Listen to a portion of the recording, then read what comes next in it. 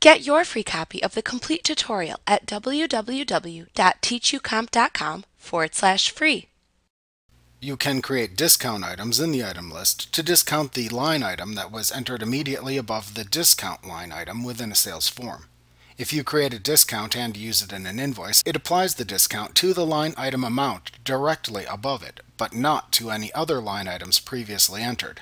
Therefore, this item is often used in conjunction with the subtotal item in sales forms. For example, you can place the subtotal item underneath a list of line items within an invoice to get a subtotal amount, and then place the discount item underneath the subtotal item to remove the amount or percentage specified by the discount item from the subtotal. To create a discount item, open the item list and then click the Item button in the lower left corner of the list window. Select the New command from the pop-up menu to open a New Item window. In the New Item window, select Discount from the Type drop-down. Enter a name for the discount into the item name/number box.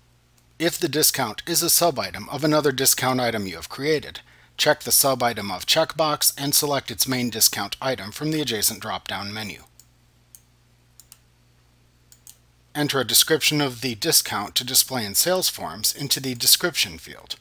Enter either the percentage or amount of the discount into the Amount or Percent field.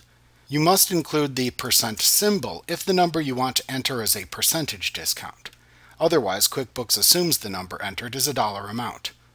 Select the account used to track discount amounts from the Account drop-down.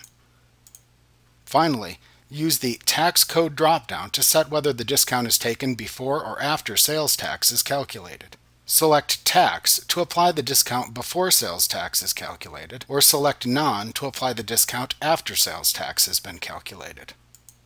After creating the discount item, click the OK button to save the item into the item list. Like what you see? Pick up your free copy of the complete tutorial at www.teachucomp.com/free.